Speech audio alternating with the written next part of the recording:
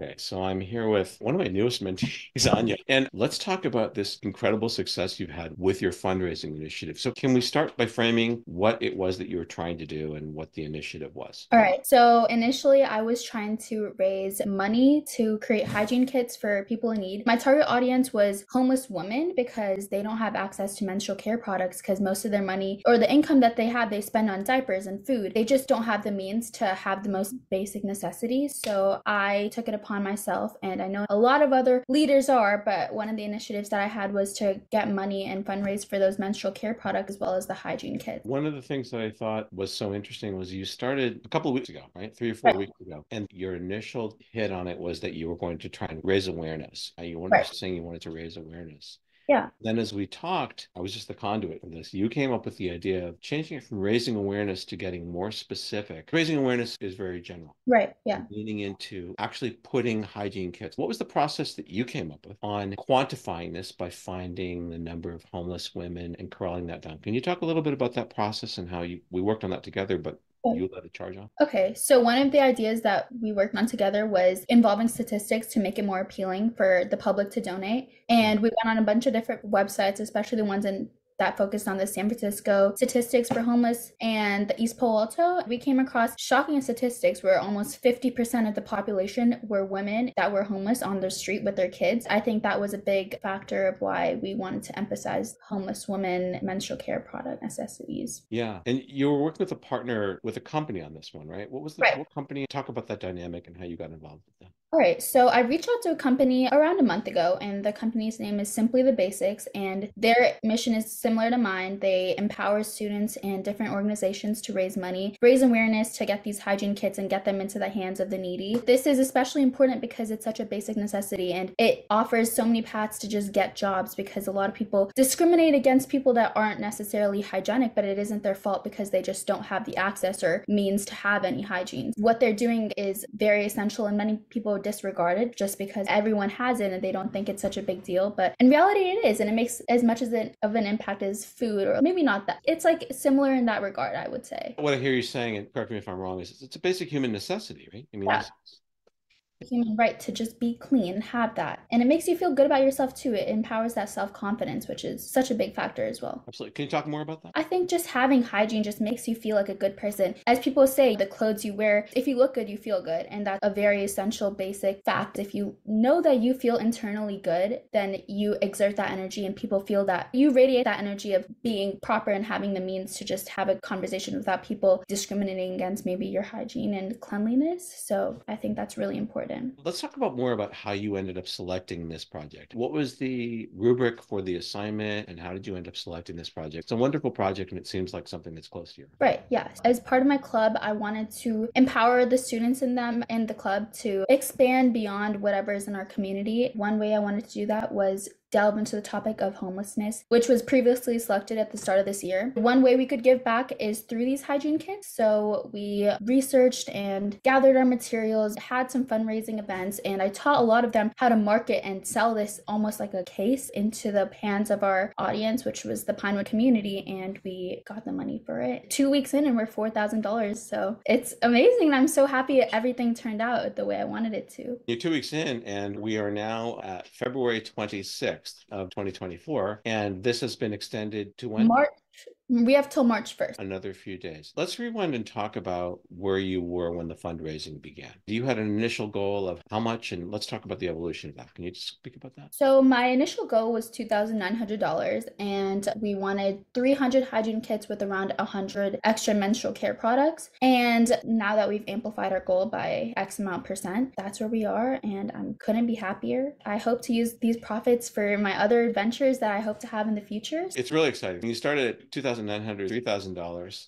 Yeah. And now you're at $4,100, which is 35% higher than what you started. It's going to be very exciting for you. Is this your first time? This is fundraising. Yes, it is. What kind of fears or apprehensions, or what was it like emotionally going into trying to raise money? Were you confident going in? Were you not confident? What kind of feelings did you have in your first venture ever trying to raise money? Initially, when I told people I had to raise $2,900 in around the 2 week time frame that I had, everyone was like, Anya, be so realistic. That's not possible. That's not viable.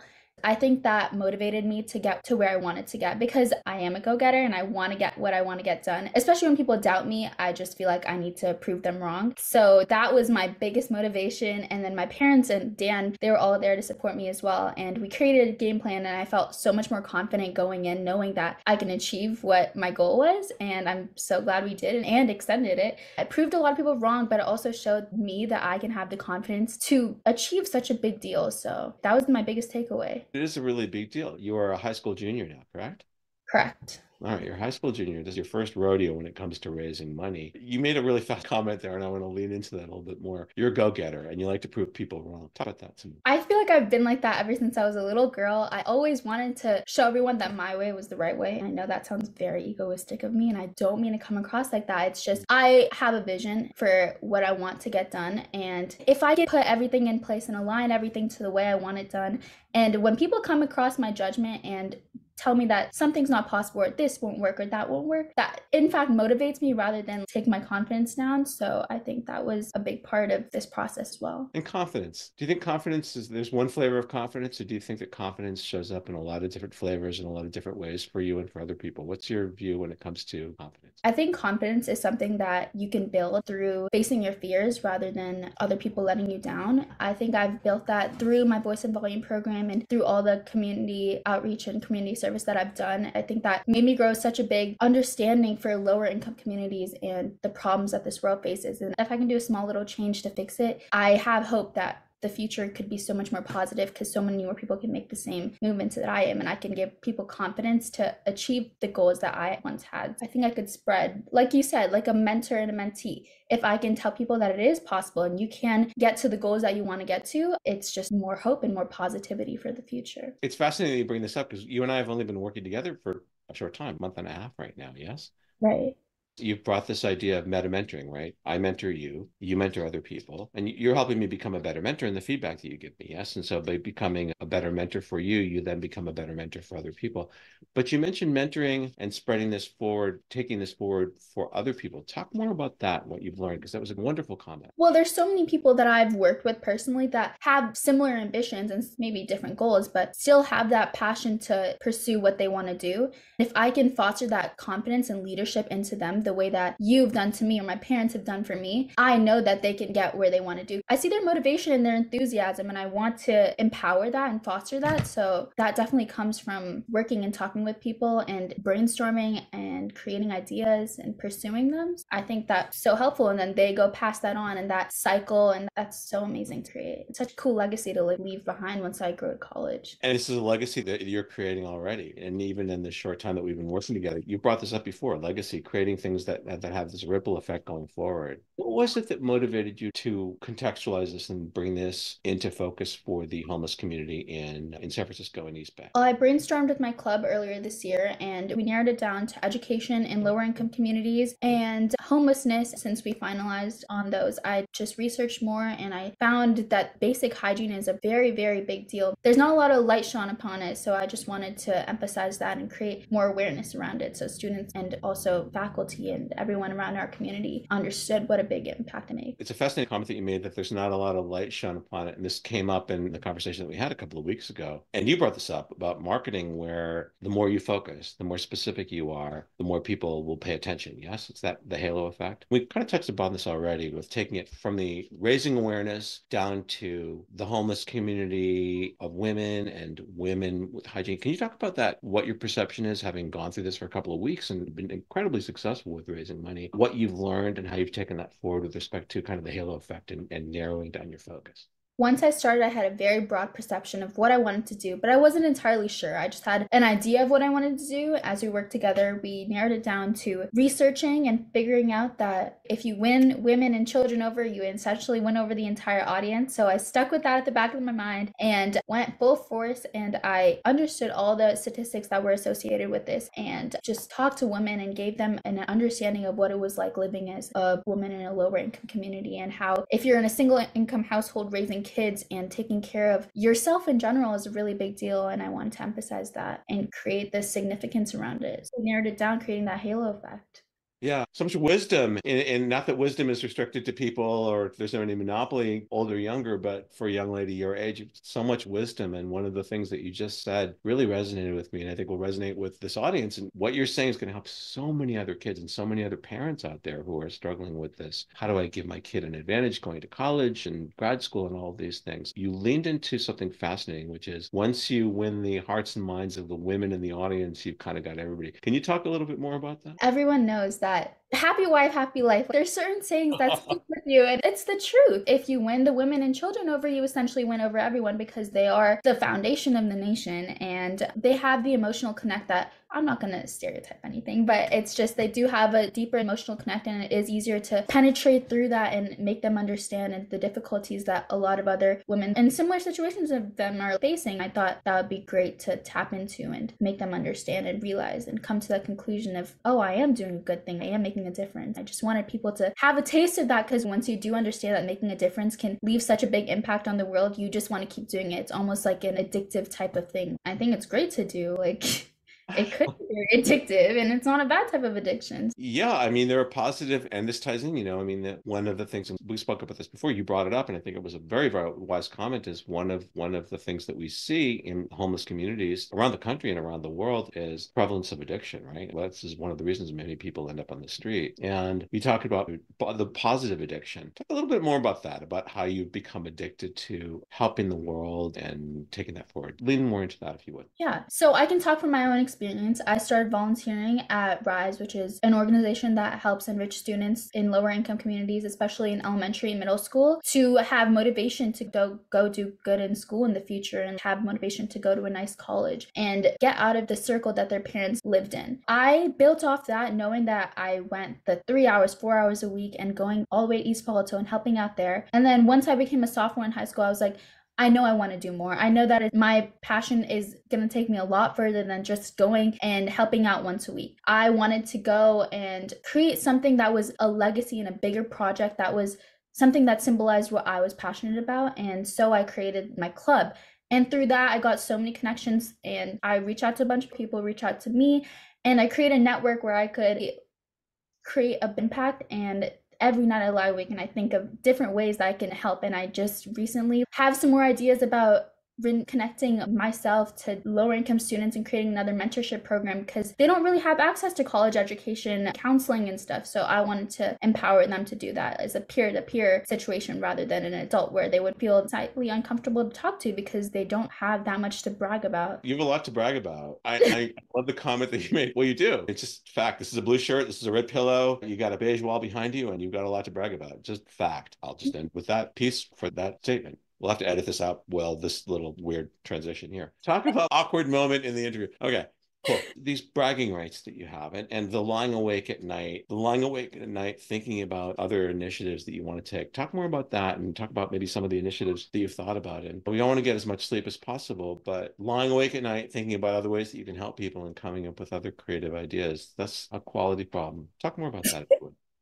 One of the ideas that I thought about was creating a podcast to raise awareness. I wanted to interview a couple nonprofit outreach managers that I've connected with over the past couple months, and especially Cheryl, which is the person that I work for at Rise. I wanted to interview her and raise awareness about why she started her nonprofit and what pros, what cons, what struggles she had, what skills it took to get to the best level that she is right now, what made her so successful. I wanted to do that with a couple other organizations and build this community of being involved and creating a difference. I wanted to inspire that change, and this is just the way to do it. What are some of the other entrepreneurial ideas or ideas that you've come up with as you've been thinking about this at night and losing sleep? Tell us about some of the other ones that have just come up, because you've got a very fertile imagination when it comes to entrepreneurship. Another one I wanted to do was creating a website where I interview people from various different industries, such as like marketing or real estate, banking, financing, makeup, whatever. That weird awkward stage between high school and then graduation, college, and then that college graduation to your job. There's a few awkward phases in there, and I wanted to address that and create a one-stop shop where students and whoever else can click on these websites and click on these videos, and I would get some sort of ad revenue as well. They would see what skills that I would take to get to these successful entrepreneurs and all these successful industry leaders. So that's another idea I had. I think that would be an amazing form of community building and network building.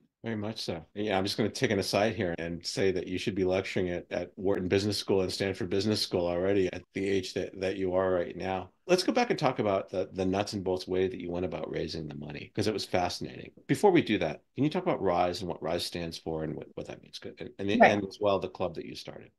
Okay, so stands for Reaching and Inspiring Success Through Education. The biggest component of a child's life is their education, and that stays with them forever. That's something they cannot lose. At Rise, our mission is to empower that and foster that and grow and not let them ever lose that because that's their biggest asset as a student in a low income community. To enrich that, we have tutoring programs and several other programs where they can connect with students that are in slightly more privileged area and have more resources. And they create a database where they themselves can become mentors in the future for students that lived in their same community and provide that mentorship idea back. It always relates back to that. Once you become successful from a place where you were brought up that wasn't very resourceful, you always go back and you go back to your roots. And I feel like that idea is very prominent over there. Yeah. And for your roots, talking about your roots, is being of service and helping others something that is part of your roots, your family roots? Where does that imperative come from? That definitely is part of my family roots. Majority of my family, they're very big into philanthropy and giving back, and I think I definitely got some of those traits passed down because I do want to make a difference, and everybody wants their name and their brand to be seen a certain way, and this is just a way I want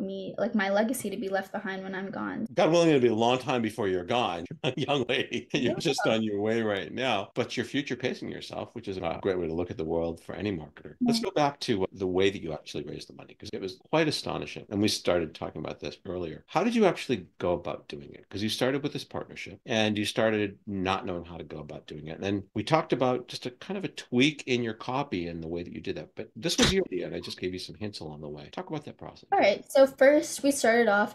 I was a little bit confused on how to go about it. I had small little fundraising events at basketball games, just selling snacks. And then I decided that $200, $300 a game isn't going to necessarily get me to my goal as fast as I needed it to get me to. We moved on to asking for $100 donations or higher from parents at my community. And I tapped into my mom's friend group, and they were such a help. And they were my biggest supporters. I'm so thankful that they donated all the money that they did for this cause. And then we expanded out to the Pinewood community itself. I sent out an email to the entire school telling them about my initiative, and then I also went to cars at 7:30, 7:45 in the morning, and I talked to them and I was like, this is what I'm doing, I would love your help, and here's the QR code. I gave them a quick little brief on what the initiative was and what I'm trying to do, and they were so pleased, and they probably felt good to help too. And I made sure to mention it was 100% tax deductible, and you're going to make a big impact on these people's lives. Right. So Yeah. there's a marketing hook. And again, this was something that was your idea that came up along the way. And I just helped gently nudge and guide you along the way with this one. You talked about the cars. So can you be specific? Was this a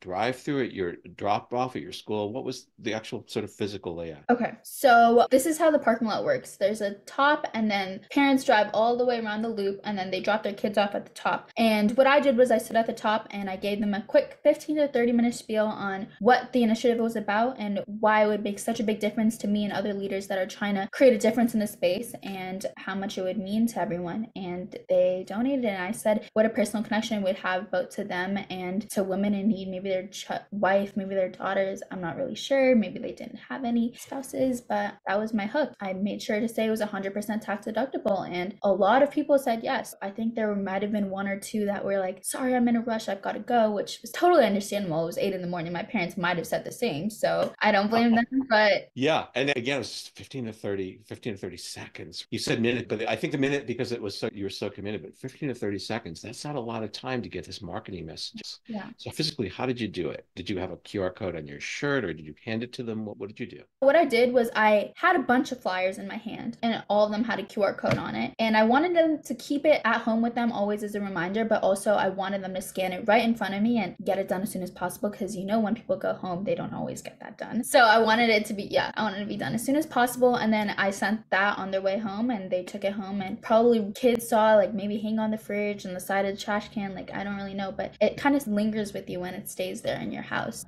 That was another way. Yeah, it does. Did you have any parents sign up for this right on the spot, just as you kind of leaned into their car window and handed this to them? A Do you lot of them did. A lot of them were right on the spot, like right there, and they were just, it was like a one and done because it isn't a very long process. It's just your email and the card information. Let me see if I understand this. They scanned the QR code, you walked them through it, you said it was tax deductible, and on the spot within that 15 to 30 seconds, you were asking for $100 donations. Is that what it was? 100 or above, and some gave 50, which is totally fine. Yeah. Okay. Talk about it if you would, because before we started recording, we talked about this. The change that you made in the copy, because you had originally written the copy, and then we talked about maybe making a refinement to the copy so that we could increase the conversion, the number of people who were going to sign up versus the number of people who ended up signing up. Talk about, Right. you made a comment about emotion. We moved the QR code to the top of the page, and then I added some more statistics that are meaningful to me and to others that might affect others in my community. I added a more personal touch with my name and my grade and my initiative. Those were some tweaks that we made. The other thing, too, is that you actually made the ask early on, right? You asked right away. This is what I'm trying to do. Please give. Right. Talk about how you actually did that. Did you contact the organization? Did you rewrite the copy itself? What were the nuts and bolts of how you made that happen? So I contacted the outreach manager. Her name is Brittany, and I probably bombarded her with way too many questions, but she made all of it possible. And I told her exactly what I wanted down and to implement those into the website. And I got it to where I liked it and where it was perfect for me. That's how it's going. And now we have till March 1st to continue. So another 3 or 4 days to do this, and you're already past what your initial goal was, or you're 30, Yeah, originally 2,900, you're 4,100 and change right now. I'm over the moon happy. I think this not only impacted my confidence, but just made me know that I can do what I put my mind to. I can do as much as other people say that I can't. I'm worthy of what I've gotten so far. Oh, you are more than worthy, Anya. I will tell you that. That's just a fact. I want to come back to a comment that you made again before we started. And we spoke about this the last time about emotion and about how when people give, they feel a certain emotion. Can you lean into that and speak about that? It was an incredibly wise and insightful comment. Right. I feel like when you did give your time and put your energy into giving back to people that are in need, and everybody realizes it and everybody feels it, but when you see someone on the side of the road asking for money, you don't have the heart to give, because if you give, then that means that you're in a full tangent of wanting to give to everyone, and it's one of those things that you can't control. So I decided to bring it just to a small cause where you can donate, and hoping that maybe it can spread further into many other organizations and get them involved into the world of donating, giving back, and giving their time to places where they were passionate about as well, because everybody has something that touches their heart, and a little soft corner, once you tickle that spot, it's like, there you go. Like, you're going to put all your energy into it and all your time, and make sure that what you're doing is going to be impactful. Can you speak more about what do you think it takes to reach somebody emotionally such that they're willing to take action? And case in point, in 15 seconds, 30 seconds, you were able to get many parents to sign up right on the spot. What was it? What was the attack pattern that you took? What did you do? What were the buttons that you pushed to get people so quickly to push that emotional button, or that you were able to touch their emotions such that they took action? Majority of it was the statistics, and knowing that so many women are struggling on the streets with not being able to handle menstrual cycles, and then also the fact that their children might not get 3 meals a day, and there's so many situations that happen in a single income household that are just out of their reach, and knowing that these parents have means to give and know that they can help and give back their time and money is an effective way to get what they deserve, like the people that deserve these hygiene kits. Like, it's a necessity, and if you emphasize that, I feel like that's a major selling point.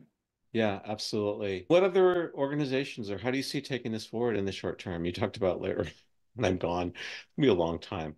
God willing, it'll be a very, very long time for you. But in the short term, we're going to be working together a long time. I'm very blessed that we'll be working together for a while, you and I. But maybe over the course of this next year until you graduate high school in another year and a half, where do you see this going, and where would you like to see it? I definitely want to create a passion project that I'm in, hope like something I'm more passionate about, and create a nonprofit, hopefully in the future.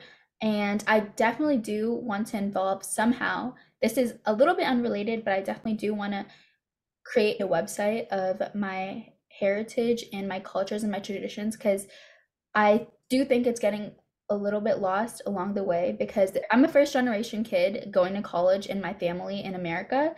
I think a lot of my traditions are getting lost because our focuses are different, and the language, there's a barrier between me and my grandparents. So I definitely want to create a website emphasizing the importance of culture and the traditions. I want to list all of them and have a detailed explanation of every single one.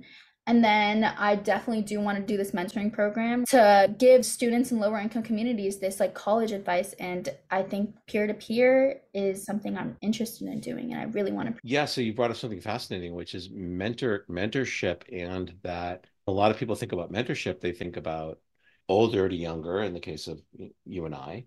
But I hear you talking a lot about peer mentorship and actually mentoring peers. Can you speak more about that?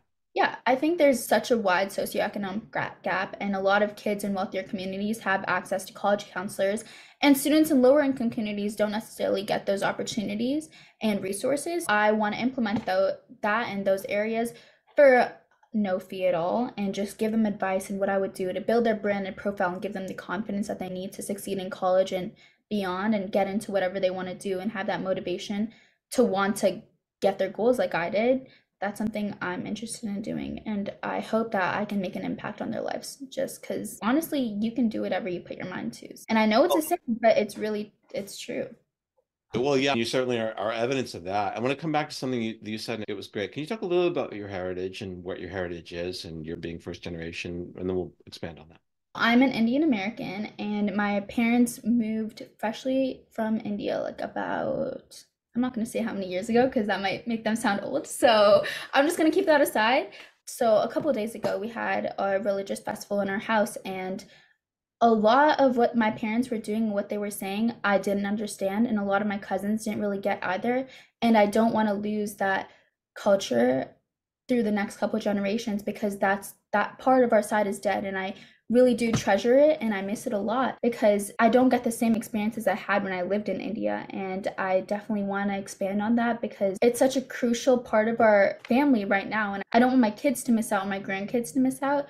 So I want to create this app where my grandparents can either create cooking videos for recipes where our like homemade food is, or like some sort of language lesson because I Telugu at home. I want my kids to learn because I honestly am not very fluent at it. I don't want it to go lost over like the next couple of years. You're speaking of something that's really, really important. Correct me if I'm wrong. What I'm hearing you say is the honoring and the preservation and the furthering of cultural traditions.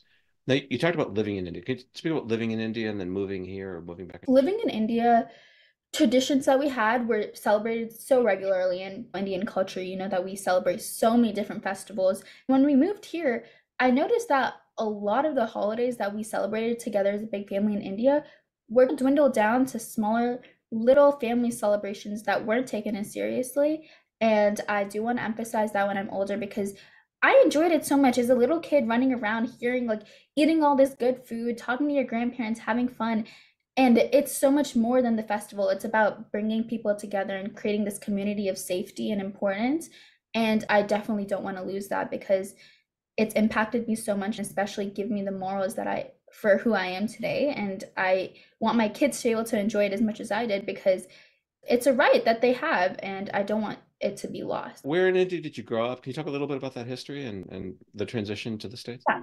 Okay, so I grew up in Whitefield, Bangalore.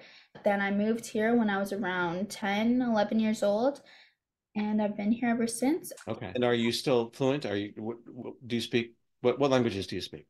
I speak Telugu, and I'm not very fluent, but I am trying to learn every single day because that's the only way I can communicate to my grandparents. They're not very fluent in English either, and I don't expect them to be because they live in India and I should know my own language, which unfortunately a lot of Indian kids in my generation don't. And it's so unfortunate because there's no way they can have a good conversation with their grandparents, and Hmm.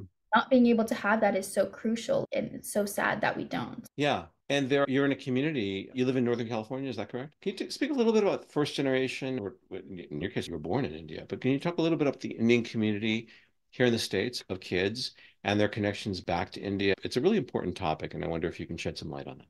Yeah, okay. A lot of our parents assimilated here, and we all grew up in a very, very different household than they did. There was always an emphasis on education and being mindful of that. But along that way, a lot of our culture went missing because a lot of the kids nowadays don't really pay that much attention to it because they're bombarded by a thousand other things, which if you're a high school kid and you just know what I'm talking about, that appreciation for the culture and language and the heritage definitely dwindles away slowly. I don't want it to, and I want to keep that. And that's what keeps us together and that's what keeps us united. But somehow, even through all that, I feel like there's still a little bit of disconnection through our Indian community, which is, I want to bring that power back and that unity back. What are some ways that you can see doing that? You've already started doing that. I think right now there's no clear website for kids in my generation would understand that are Indian. So I want to create a one-stop shop of everything, all the traditions that we have, and put them all in there and give an explanation and all the materials you need for it and what food is supposed to be eaten and what it signifies, and just Hmm. create a simple interactive website where kids can go and understand what our culture is and what our grandparents did. And maybe I'll include some videos of my grandparents cooking the food and talking in our native tongue. So they kind of always remain on there and have that impact on the couple of next coming generations. What I'm hearing you talk about is deep connections back to your Indian roots. Yeah. Right. In terms of language and cooking and food. And is that what you're talking about? Yeah. I was fortunate enough recently to come back from India and spend some time there, my first time there. And I quite honestly quite fell in love with the place. Education, and you spoke about this before, the importance of education in Indian culture. Can you speak a little bit about that? How the similarities and differences in the way that crosses over from the way that Indian kids transition when they come here to the States, or when they migrate to the States, or you've spent time in both countries. So lean into that a little bit if you I think education, no matter where you are, if you're living in India or here, and if you're in an Indian household, it's been emphasized since as long as I can remember. My grandparents talk about it every single time they call me. My aunts and uncles, that's the number one thing that we talk about. The will. fact that you just bless them like good luck on like school, good luck on your future and all of that.